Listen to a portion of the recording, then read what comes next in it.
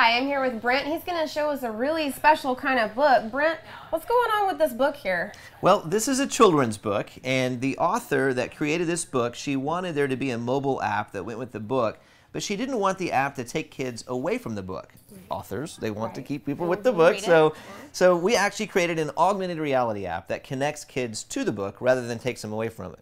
And the way it works is you use a mobile device like we have here, and there's an app on the device, and when you open up that app, it will actually open the camera on the device. So it's just, the video camera that's on your device, and when you aim it at certain pages of the book, it will actually animate the pages so that you can see like the page looks like it's come to life.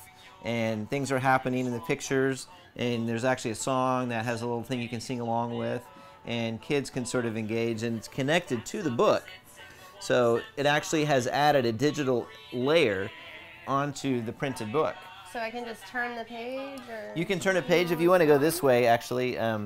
This page also, not every page does it, but a lot of them do. So this page, yeah, you turn the page, you scan it, and it layers over it and kind of animates the page, and little guys are doing stuff, and again, you can follow the song.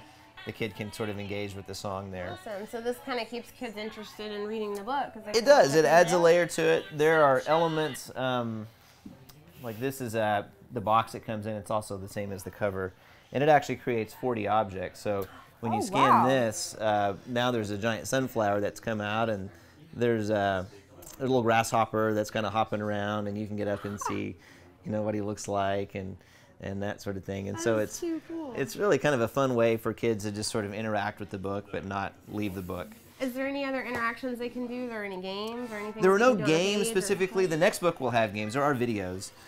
So this is an example where it's turned the box into a video screen. Oh, wow. And again, this kind of just shares a little bit about the book. You can get up close, or you can, set it over there and look at it. But yeah, it's just sort of connected in. The next book will actually have AR games that will pop up out of the book, and then you can interact with them on here while they're connected to the book.